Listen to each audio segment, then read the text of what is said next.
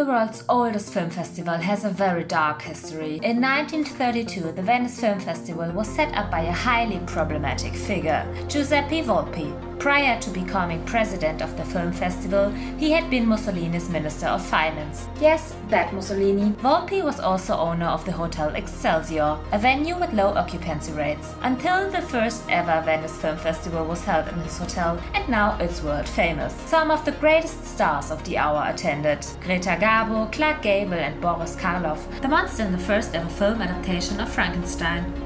The festival lent the regime an aura of glitz and glamour, the event providing a platform for propaganda stage until the outbreak of World War II. After the war, the festival quickly dissolved ties to its political past. Barely anyone is aware that one very important award is still named after the festival's fascist founder. Last year, Kate Blanchett and Colin Farrell both won the Volpi Cup.